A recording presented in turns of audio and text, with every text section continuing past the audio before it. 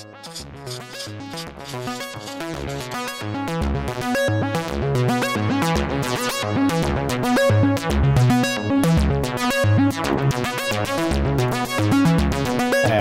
this is Neri from the Glasgow Synth Guild, and I'm here to show how to use the Procyon to turn mono signals into stereo, or to run already existing stereo signal and add some extra width to them through stereo filtering. And to do that, we're gonna build up a patch that replicates some kind of traditional behavior that you'd find in low-pass gates.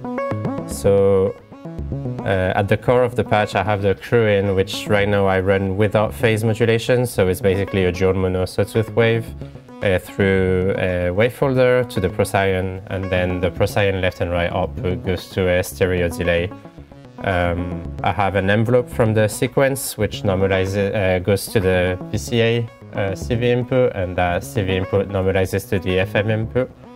So if I turn off the resonance, we now have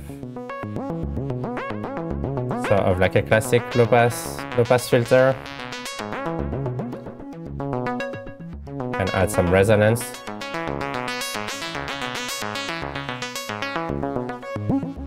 And some of that envelope, get that kind of resonant low pass gate type of characteristic sounds.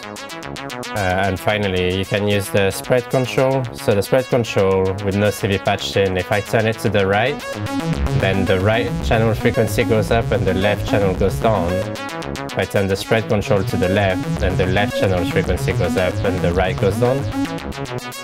If I patch an LFO from the Pony VCO to the spread CV, then you can start to animate that mono signal to stereo and add that kind of left to right movement.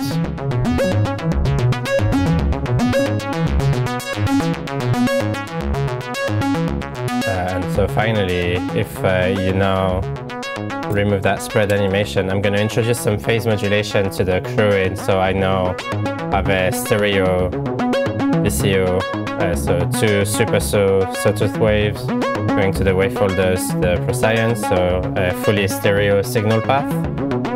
So I get this kind of